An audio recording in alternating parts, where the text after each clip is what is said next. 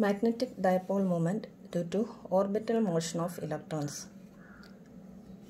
Consider a circular loop carrying a current. Let I be the current passing through this loop, and let R be the radius of this loop. And when a current passes through this loop, it produces a magnetic field, or a magnetic dipole moment will be induced in it. And this magnetic dipole moment will be acting in this direction, will be projected outward in this direction. And we can consider this magnetic dipole moment as mu. Mu can be represented as mu is equal to this current I into the area enclosed by this loop. And if the area is A, it is IA. If R is the radius of this loop, then the area A can be represented as A is equal to pi R square, or the magnetic dipole moment mu is equal to I into pi R square. Similarly, we can consider the case of an electron which is moving around the nucleus. So an electron is a charged particle, and if this electron it revolves around the nucleus at a fixed orbit, and then similar to the first case, here also a magnetic field will be induced, or a magnetic dipole moment will be induced in it, and it can be acting in this direction.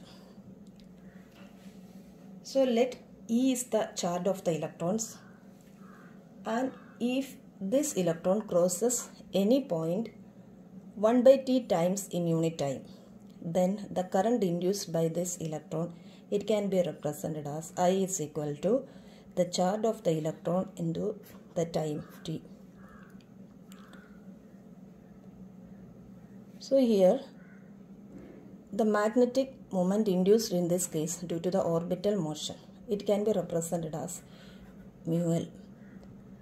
So the magnetic dipole moment induced in the case of an electron orbiting around the nucleus, mu L can be written as mu L is equal to, using this equation, this current into area, or here we can represent it as the current E by T into the area of this orbit.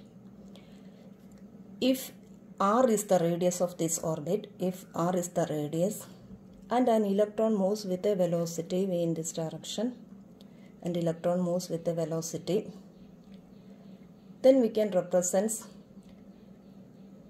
the area of this circular orbit as pi into R square, pi into R square.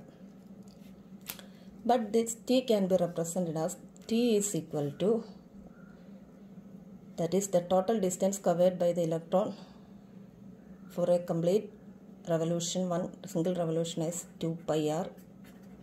If R is the radius, then 2 pi R will be the distance, and the velocity v will be here.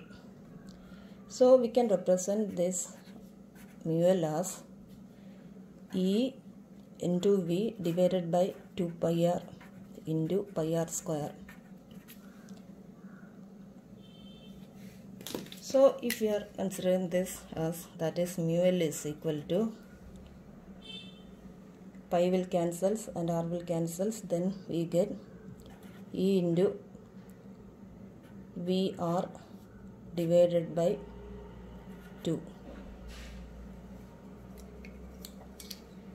So the electron, it is orbiting around the nucleus with a velocity v, and let R be the radius of this orbit, and if m is the mass of the electron, the orbiting electron will constitute an angular momentum, and here the angular momentum is the orbital angular momentum.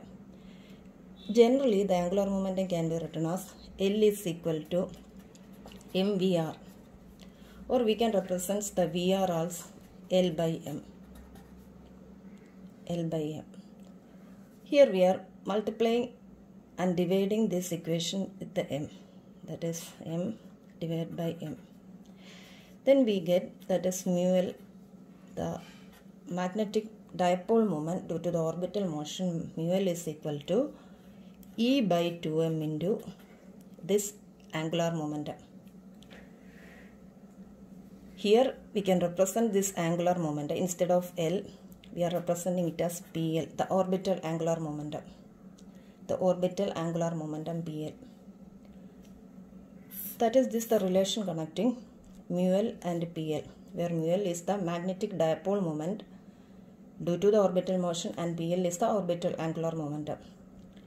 And the orbital angular momentum, it is quantized. That is PL can be represented as LH cut or LH by 2 pi. It's an integral multiple of h by 2 pi, where L is the orbital angular momentum quantum number. So we can represent the mu L is equal to E by 2m into LH cut, or the mu L will be proportional to L. And we can consider this term as, that is EH cut by 2m. EH cut by 2m. So we can consider this term EH cut by 2m, and this is a constant term. So this is the smallest unit of magnetic dipole moment, and this is called the Bohr magneton. Bohr magneton. It is mu b. It can be represented as mu b. Then we can find out the value of the Bohr magneton. Mu b is equal to EH cut by 2m is equal to E is 1.6 into 10 raised to minus 19, the charge of the electron, and H cut is h by 2 pi, or it is 1.055 into 10 raised to minus 34 divided by this 2 into mass of the electron is 9.1 into 10 raised to minus 31.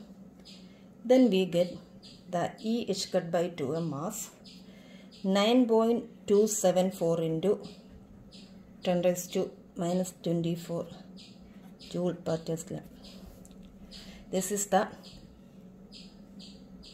magnetic mu b, that is Bohr magneton. And we can find out the ratio of the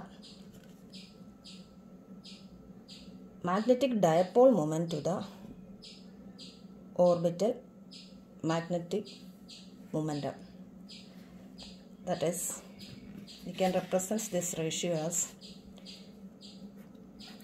mu L divided by PL. Mu L divided by PL. And this, from this equation, this ratio is mu L by PL. That is the ratio of the magnetic dipole moment to the orbital angular momentum. It is E by 2m. And can also be calculated. E by 2m is 1.6 into 10 raised to minus 19, and m is 9.1 into 10 raised to minus 31. Then we get the ratio as 8.8 into 10 raised to 9 coulomb per kilogram. That's the value of this magnetic moment. Anyway, this is the relation connecting the magnetic dipole moment and the orbital angular momentum of an electron orbiting around the nucleus.